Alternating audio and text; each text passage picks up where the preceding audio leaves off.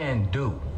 Those who can't talk about those who can. Now, can you or can you not? No, you just want to sit on the sideline and talk about other people, or can you step up?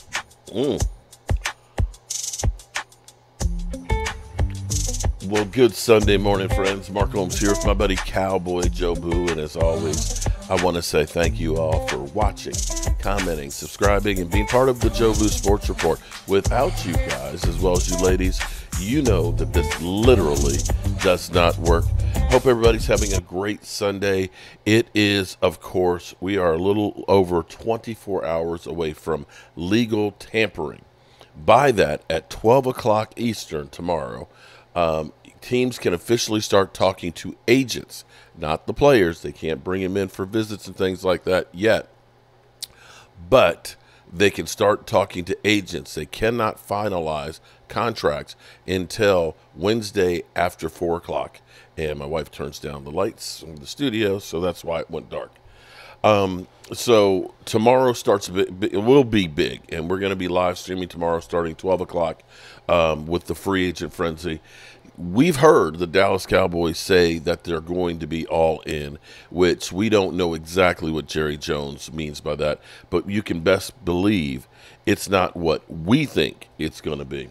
It's kind of cool because last night, one of my brothers from another mother, Law Nation, called me last night, and we were talking.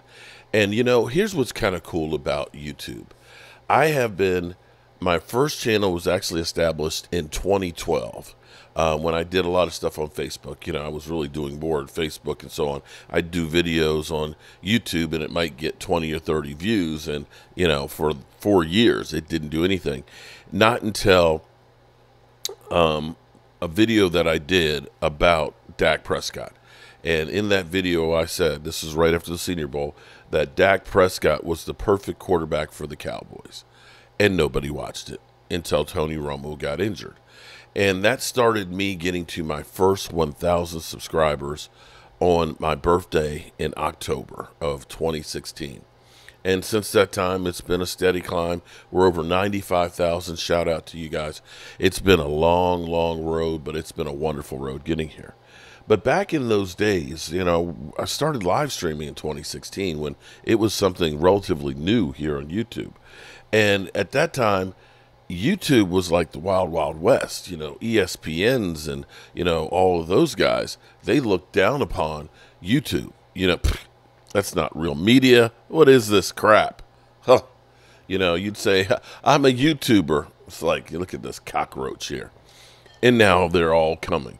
And on a daily basis, I always see now new Cowboys content creators coming in there, and shout out to you. It's getting to be a crowded space.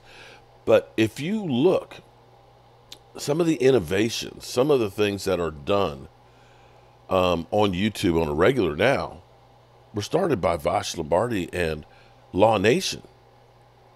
They were the first ones to do play breakdown and stuff. They were the innovators. And when you started listening to Vash, and I remember being at the draft in 2018 and meeting Vash and live streaming from the draft there, he was like, I called him machine gun, because he was like a machine gun with all of the stats and all the facts and everything else about each one of these college players. And I said, that guy knows more than anybody at ESPN that's a so-called draft expert. And it was basically Shango, Vash, me. And at that time, the Cowboys didn't even come in to YouTube till like 2019, 2018. And of course, they've blown up because they're the Dallas Cowboys. But talking, and shout out to them. Shout out to them. There's so many great content creators out there that do Dallas Cowboys, from Big Game James to my man CFO Sports and Skywalker Steel. You know, my own guys, E2 Blue and DMV. Game Time Brian and Primetime Phil. There's so many out there that, you know, there's a niche for you to bring you everything that you want in the form that you want it in. But in talking to my man Law last night, you know, we were having a discussion and said, you know, about the culture. And we were talking about, I said, look, Law, do you think that this is going to be the status quo You know, I said, I'm sitting here looking at the Cowboys and saying they haven't done much, if anything, to get ready for free agency. I said, you know, it's not hard for them to get money if they want to. I said, you know, as easy as they did Zach Martin. I said they could surprise us on Monday and all of a sudden hit the triggers on a couple of contracts and have some money to be able to make some moves. And Law Nation's response to me was, he said, I know you barbecue. He said, you know, how do you barbecue? And this is what I love about Law. Law is getting older and wiser, where he is using different metaphors to make the arguments. And I love it, because I caught him the other day where a guy said, we need to move on with Dak Prescott and everything else. You know, Dak, I'm done with Dak and all. And Law turns to him and says, he said, well, let me ask you this. You know, your car. He said, what if you got rid of your car today? Right? And this is the only car you got. He said, then tomorrow, going to work, you got to walk. He said, you may not like your car. You may not like your car, but it sure beats walking. And I was like, yeah. He turned that guy. He's like, yeah, I guess you're right on that one. Because we look around the NFL, and here it is. The Vikings are still on the fence on whether or not to bring back Kirk Cousins. We have the Atlanta Falcons saying, well, let's bring in Kirk Cousins there. You know, there'll be a market for Jimmy G out there after disappointing the last couple of years. You know, although people will say, well, he's been to a Super Bowl and stuff, but he threw 2 interceptions in the fourth quarter. Part of the San Francisco recent history of choking in the Super Bowl. So Law says to me, he says, when you barbecue, he said, you got a certain way. I said, you do it, right? I said, yeah. I said, I got my smoker. I said, it's got to be low and slow. I said, you know, I get it at 220 degrees, and I keep it right there, keep that smoke going on it. And I said, depending on if it's ribs or if it's pork shoulders, pork butts, you know, I said it's going to be, you know, like 15 to 18 hours. He said, are you going to change how you make that pork? I said, I see what you're doing there, Law. I see what you, okay. He said, so in other words, don't expect the Cowboys to change how they've been doing business, which is kind of disappointing. It really is. So, yeah, that's where we are with the Cowboys. Now, I talked yesterday when I was working on putting out the porch swing yesterday in the rain and things about the Cowboys seeming to have hard times making decisions on things that should be the easier ones. You know, you're Denver, and right now you're staring down and saying, we've got to start this thing over. You know, Russell Wilson is too expensive, even though we're going to take an $80 million cap hit. You know, Jerry Jeudy, I'm sure they would have liked to have gotten more than a 5th and a 6th round pick, but they recognize we can't keep going. We have to get rid of these contracts and create some salary cap room and start the clock over. And so here we are with Michael Gallup, who, unfortunately, it's the Cowboys' fault on this. And I'm going to bring this up, and I don't mean to sully Michael Gallup, but late last night, Saturday night, you hear that the Cowboys are giving permission to Michael Gallup to seek a trade. Well, if Jerry Jeudy, who was healthy and has, you know, better seasons over the last 3 years than Michael Gallup, gets a 5th and a 6th for him, what do you think the market is for a guy who has been under 500 yards the last 3 years and had an ACL tear and does not seem to be what he was before? Here's the thing. When we look at Michael Gallup's career, 2018 is rookie year. The first half of the season was nothing special. The second half of the season in 2018, he came on. He came on like gangbusters and said, okay, you know, made you feel like, okay, this guy's going to be a player. And he wowed you in 2019 with 1,107 yards, 16.8 yards. You said this guy is our deep threat. But then things started to go south in the COVID year of 2020, 843. And then the next year kind of was a bunch of injuries, and his numbers dropped off a cliff from 843 to 445. And that's when he tore his ACL in the playoffs. The thing is if you were looking at going downhill for 2 years, why did the Dallas Cowboys say, we want to lock you up to a long-term deal? a $57 million deal. And in that time, since then, you got 424 and 418. And it seemed like every time, and I'm not blaming this on Michael Gallup, but it seemed like every time we were going in Michael Gallup's direction, bad things would happen. It just seemed like we'd get a penalty, we'd get an interception. Just bad things would end up happening last year.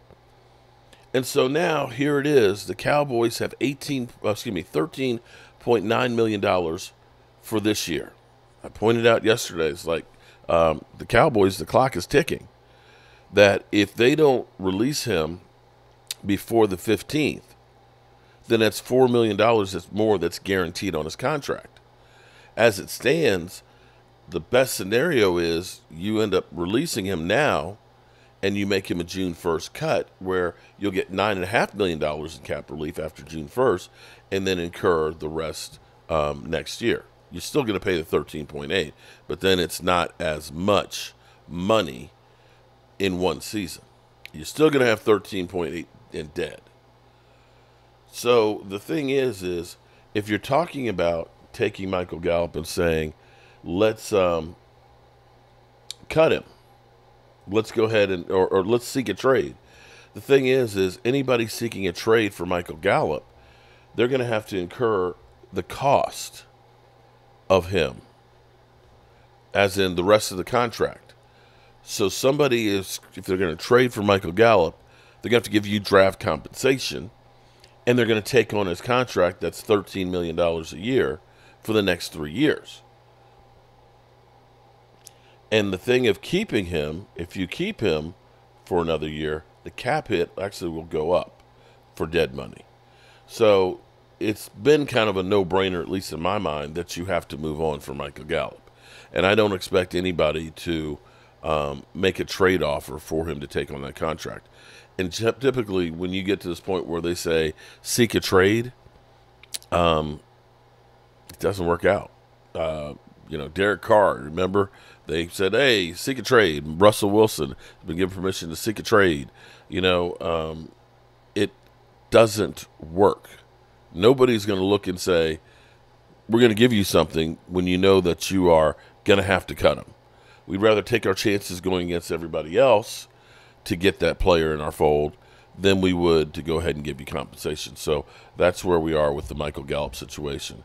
And it's sad because, you get attached to players. You end up wanting to root for them and wanting to see them succeed. But sometimes it just doesn't work out.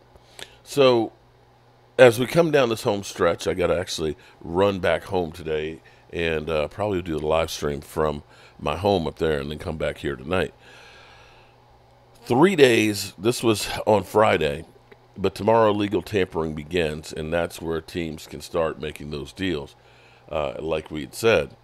And this is things that they would like to see happen. People would like to see Saquon Barkley with the Cowboys. We'll see. Is legal tampering my two favorite words in sports, and then the new league year begins. And so I'm going to give you my Friday green list of the top 5 offseason moves I would like to see. At 5, I'll start with the obvious, and that is Kirk Cousins to the Falcons. Everything is pointing that way. Everything feels like it should be pointing in that way. The offense that it appears they're going to run, which is coming from the Rams, is perfectly suited for him. I want to see those weapons with a legitimate quarterback and a legitimate chance. In a winnable division, I think Kirk Cousins makes the Falcons an actual Super Bowl contender. And it also opens up the space for number 4. I think Russell Wilson's best bet is the Vikings. I think if the Vikings do lose Kirk Cousins, then they may be in the business of drafting a quarterback at number 11, maybe someone who isn't ready to start yet. That's a spot that Russell Wilson could walk into with the dynamic receivers they have there. He could put up big numbers and actually resurrect his career. I would like to see Russell in Minnesota. At number 3, I've been banging the drum for Saquon to the Cowboys. I think what they need is a dynamic playmaker. I think Saquon is the closest thing we have in this league to Christian McCaffrey. He could have that kind of impact on this team if given the chance. Look what he's done on terrible offenses over the years. I think he would have a chance with a good quarterback and a good creative offense to be a huge difference maker. At number 2, I want the Jets to sign every offensive lineman. Literally everyone. I don't care who they are. Dan Graziano will give me a list of all of the available offensive linemen and even some who aren't, and I want all of them on the team. In fact, I'm already talking to Damian Woody about the workout regimen I'm going to put him through this summer because I think we're going to need him. The Jets need offensive linemen in the worst way. I'll take them any way I can get them. And then at number 1, at the risk of sounding like a broken record, because I know I've been beating this drum, maybe I am Justin Fields' last fan. I cannot believe the way that the league is turning up its nose at the possibility of acquiring a player this talented for this little compensation. The idea that a second-round pick is much too much to consider giving up for a player with the upside that Justin Fields has, a player who turned 25 years old this week, his career is just beginning. And I think he could have a monstrous second act somewhere. So those are the 5 moves I would like to see get made. Justin Fields would be 1. The Jets, Lord knows we need the help. Saquon, Russell Wilson, and Kirk Cousins. In the meantime, as far as Fields is concerned, again, today is the 1-year anniversary of the day the Bears made that trade last year. Here was Adam Schefter earlier this week saying there are so many moving parts with Fields, that might be why this is taking so long.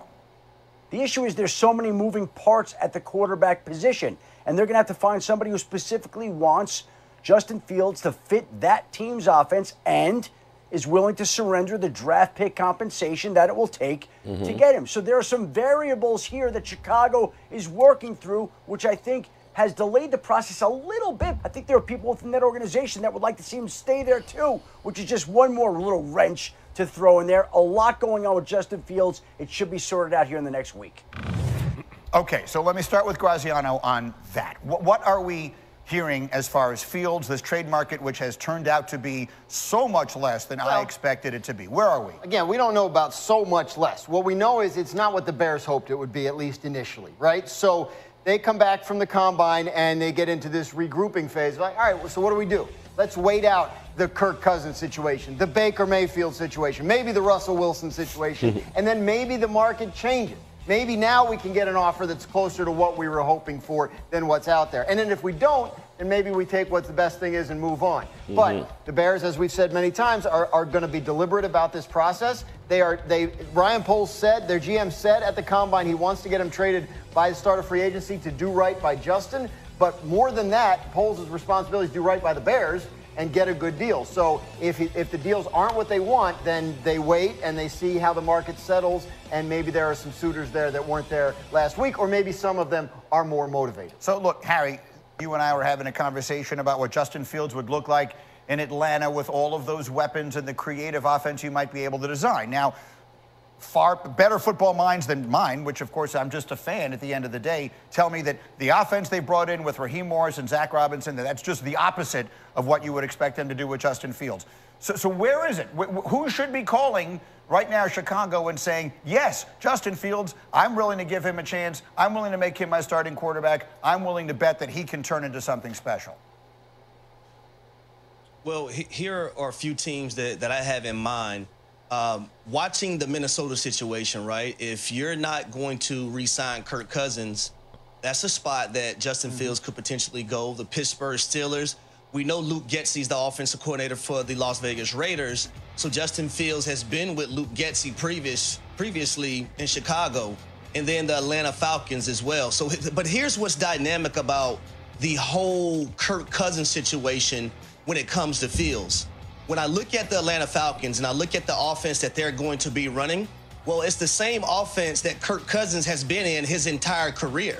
Right. So now when you have your offensive install, you have a veteran quarterback that can really unlock these young offensive weapons that you have and help teach things versus having a quarterback trying to learn things. That's the difference when you look at Kirk Cousins right now, in my opinion, than Justin Fields in Atlanta. You have Kirk Cousins, who's thrived in this offensive system his entire career, and he can help guide and teach things on the fly versus trying to learn an offensive system. Right. It makes all the sense in the world, and that's why we put him there at the beginning of the green list today. All those things make sense. Kirk Cousins to Atlanta makes sense. Justin Fields then to Minnesota feels risky only because trading a young quarterback in your own division comes that's fraught with peril, yes? And since Poles got there, the Bears have not shied away from making trades in the division. It's been something they've done, and you've seen other, like Detroit has done it a couple times in that same division. So, but yes, to your point, if it's a quarterback, that does give you pause. If this guy goes and becomes a star, and now we got to play him twice a year, and then we miss on the pick, oh boy, that's tough. I just find it hard hard to visualize Minnesota only from this reason, because we know that head coach Kevin O'Connell, the play caller, that's the same system they run down in Atlanta, basically. Yeah, right. With Zach Robinson. Same offense. Yeah, and it just doesn't. And obviously you're in the same division. So where? Who? I think to Harry's point, though, that's critical. You mentioned he turned 25 hold on, guys. on Tuesday, Hold on for a second. Yeah, Harry. Hold on for a second. Because the system that the Pittsburgh Steelers are running is the same offensive system as well. So we keep putting Justin Fields in Pittsburgh. Well, Arthur Smith ran a version of that Shanahan system as well. So everybody's running it. But the point, like Harry's point earlier about how you were going to have to still work on Justin Fields, right? Like Minnesota makes, again, take him out of the division. Minnesota makes some sense if they're starting over at quarterback. This is a guy who's got a little bit of a jump on it as opposed to a rookie, but he still needs work on his game. Let me bounce one off you. And a genius by the name of Dan Graziano mentioned this on my radio show the other day. How about the Giants? I like that one. How about if the Giants, Daniel Jones, when is he going to be healthy enough to practice? Let's take out of the equation. Fields get every offseason rep. That's the point. You make the point. You made it on my radio show the other day. I would say that makes a lot of sense, because look at the work that Brian Daboll did with Josh Allen. And you talk about a similar athletic profile. You know, Josh Allen, when he came into the league, wasn't the most accurate type of guy, but look what Brian Daboll did with him and got him to be the quarterback that he is right now. I mean, if you're just going to write down a list of the traits of the two quarterbacks, Justin Fields and Daniel Jones, there'd be some similarities, but Fields would be way better at all of them. Fields is cheap this year while you still have Daniel Jones. He doesn't get expensive till next year when Daniel Jones is gone. I think it makes a ton of sense. I have no idea if they're going to do it. No, neither do I. In fact, I don't expect them to do it. Here's the thing about the New York Giants. We're thrusting Justin Fields in the same situation that he started in Chicago. So how much better is Justin Fields going to be able to get? They have an offensive line problem. They have a skill position problem right now. So we're putting him in the same situation that he started in Chicago. The bottom line is we got to find him a job, though. I mean, someone has to decide they want Justin Fields to be their quarterback. And look, I get it. Maybe I'm the only person